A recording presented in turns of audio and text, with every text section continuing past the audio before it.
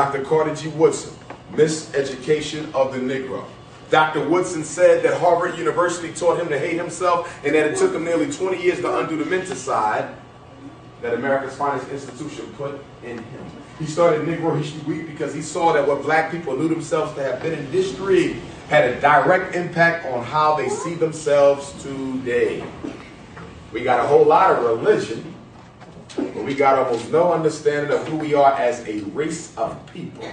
And as the Honorable Marcus Messiah Garvey said, whose picture I want to get to now, just flip this on up. All right.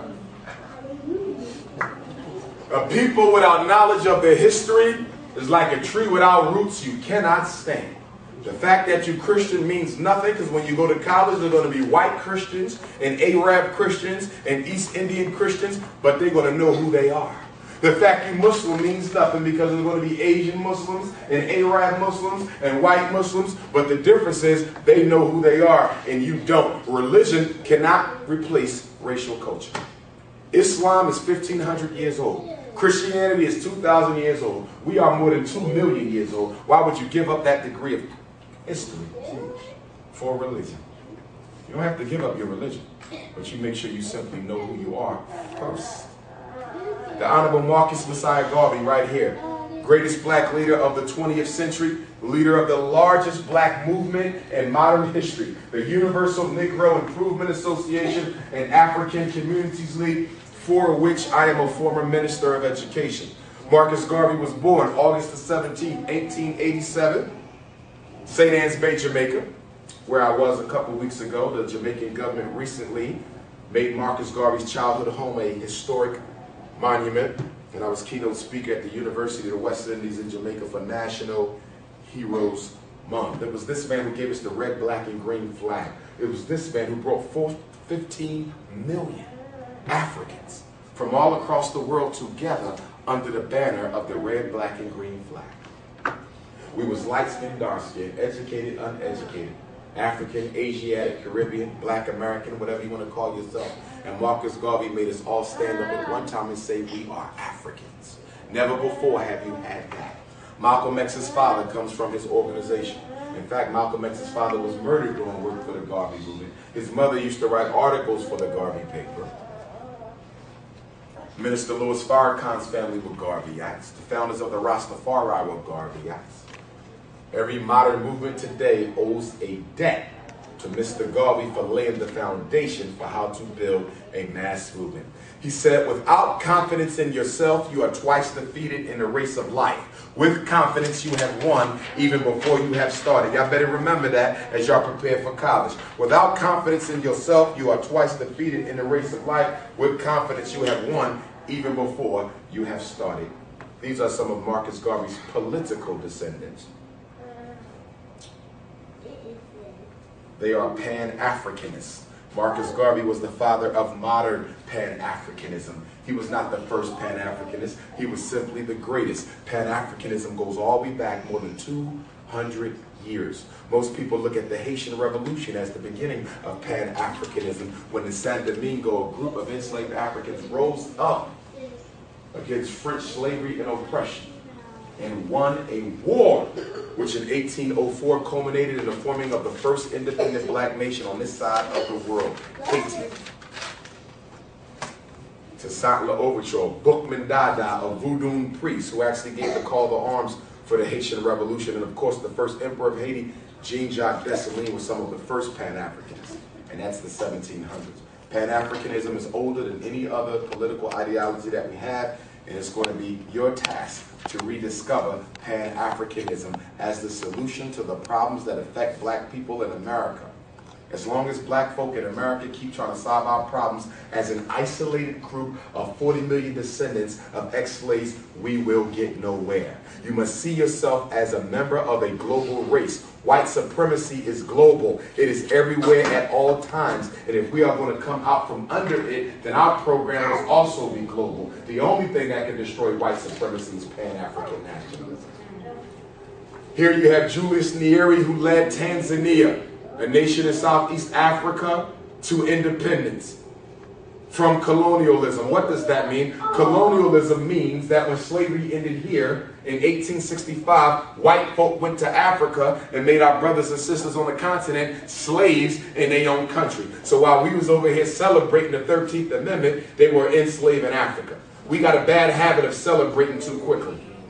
Like we celebrate Obama. For what? For what? You don't let television, you don't let Negro leaders dictate to you how you define success. Have your own definition for success.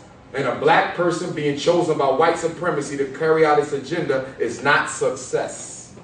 And if we teach that to our babies, we give them permission to be traitors to their race by celebrating traitors to the race.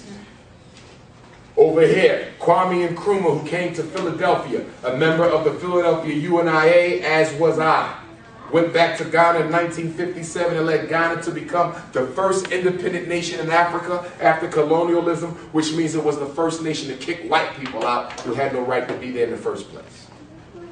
Over here, you have Nnamdi Azikiwe, who also came to Philadelphia and studied like Kwame Nkrumah at Lincoln University, and then went back and led Nigeria to its independence. I had the opportunity to visit with his son, Chief Azikiwe.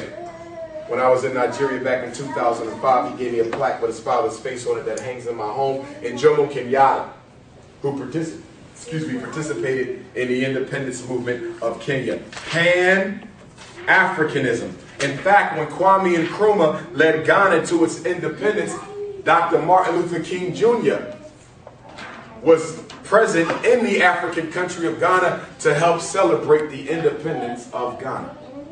No, I wouldn't call him a Pan-Africanist, but he definitely had enough sense to know that he was an African, and as African goes, so do the rest of us. And then you have Malcolm X, a child of the Garvey movement, who would fall into disarray as a youth after his mother went through some psychological issues as a result of suffering from the stress of racism. And as a psychologist, I can tell you every problem black folk got, especially mental illness, can all be traced to the stress of racism.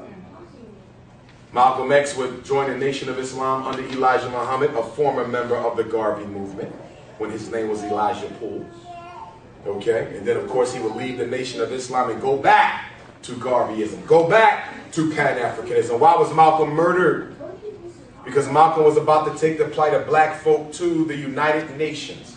Forget civil rights. He said human rights. We're not American citizens, so what we fighting for civil rights for? We are a nation in exile. So let us fight as a nation in exile. 2 weeks before Malcolm was murdered, he met with Coretta Scott King, Dr. King's wife. Dr. King was in jail. They agreed to disagree. Malcolm and Martin was going to come together under one movement. And for the first time in black history, you were going to have two significant black leaders who were willing to put their ego to the side for the benefit of the race. J. Edgar Hoover, director of the FBI, found out that Malcolm and King was coming together, and Malcolm was dead in 2 weeks after he met with Coretta Scott King.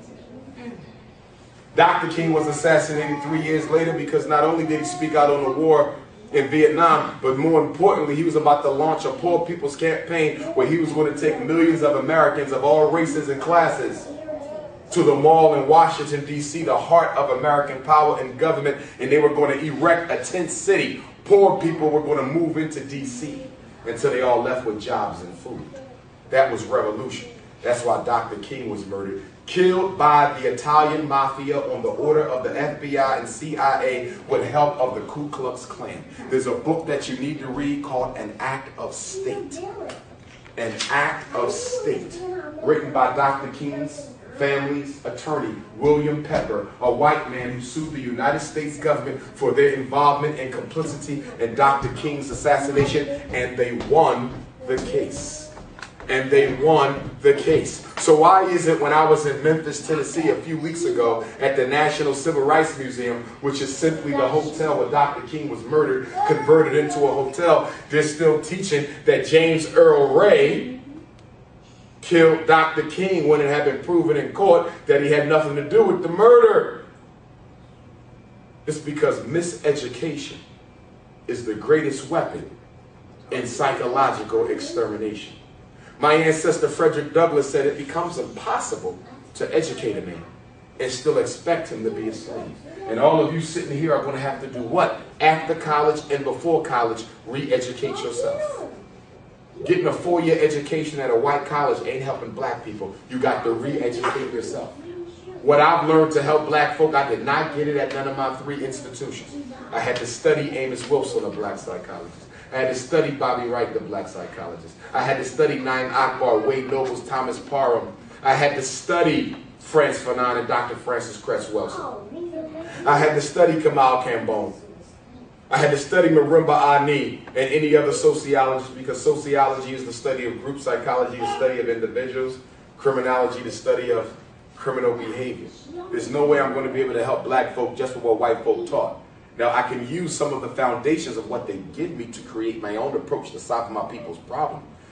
But I can't use Sigmund Freud to help black folk, because Sigmund Freud wasn't concerned with black folk. So whatever it is you want to be in life, you got to get a re-education. All of you should be developing a bookshelf at home right now. Outside of your school books, you should be reading your own books. 243 years black folks were forced to work for free in America. Sun up to sundown. Many people died simply by being overworked. The #1 cause of death for slave children in the antebellum South was being deprived of the love of their mothers and fathers who were out working while they sat in houses with the old folk, emotionally neglected. Many black children today are emotionally neglected. I'm fighting a war right now that's putting black boys in special education when it ain't nothing wrong with them. Learning disability diagnosis that they don't have. ADHD diagnosis that they don't have. Conduct disorder diagnosis that they don't have. Psychiatric prescriptions for Ritalin, Risperdal, and Depakote, and Cyclert, and Adderall, and Paxil, and Concerta, Zoloft. The same illegal drugs that they send black men to jail for every day, they giving derivatives of it to black boys, and we sitting by like a community acting like it's okay. The greatest success of slavery is teaching the slave to participate in his own extermination. We the #1 weapon of white supremacy, the mind of the Negro. And you got to make sure you come out of college without being a Negro, because the whole purpose of college, HBCU or white one, is to turn you into a Negro. Some of you don't know this, but many of America's presidents were of African descent. Thomas Jefferson had a black grandfather. George Washington had a black grandfather. Abraham Lincoln had a black grandfather. Calvin Coolidge, who was president at the time of Marcus Garvey's incarceration, was of African ancestry. This is President William McKinley with a picture of his black grandfather. Barack Obama was not the first biracial president. He was the 7th. He's the first one who couldn't hide the fact that he had Africans in his family tree. You read Obama books instead of worshiping him on TV. What did Obama tell you in his books? I didn't choose to be black. I was made to be black. If he could have passed, he could. I don't know who told black people that Barack Obama is proud to be an African. I've seen no proof of it yet. Anytime you get on national television and call yourself a mutt. What is a mutt? A mutt is a dog that is mixed with a high-breed stock and a low-breed stock. So when Obama called himself a mutt, who exactly was he referring to as a low-breed stock? You. He would have rather been born pure white man. That doesn't mean he's not an African. Because all black folk, whether they got one white parent, a white mother, or a white dad, if you got one parent who's an African, you're still an African. So we don't divide our people up into groups. We don't practice eugenics within our race. A black brother with a white mother or a black sister with a white dad, that ain't her fault. We're not responsible for how we got here. An African is an African. But I don't consider Barack Obama psychologically an African because he's not loyal to his race. Just like I would reject you if you're not loyal to your race. Supreme Court Justice Clarence Thomas is blue, black, purple. But I do not consider him to be an African because he's not loyal to his race. And then he got a nerve to be married to George Bush's cousin. He married Rush Limbaugh, the most racist radio personality in America. He married him in his house because Clarence Thomas happens to be an ordained minister at the same time. In fact, you're going to find that many of our popular ministers are some of the worst self-hating Negroes you could ever have around you. Anybody know the actor Taraji P. Henson? Played in I Can Do Bad All By Myself. This is her grandfather, Matthew P. Henson, the first human being to stand at the North Pole. North Pole is the coldest place on earth. We set out with a group of Europeans and other folk to set out as an explorer to be the first person to stand at the North Pole. He was the first one to get there. The others didn't make it.